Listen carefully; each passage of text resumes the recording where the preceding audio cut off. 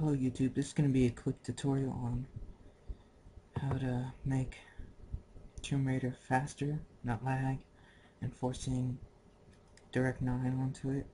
So what you're going to do is go to search, you're going to type in run, hit enter, you're going to go type in regedit, you're going to go to HKey current user, you're going to go to software, scroll down, you're going to go to Crystal Dynamics, go to Tomb Raider, and you're going to click on graphics.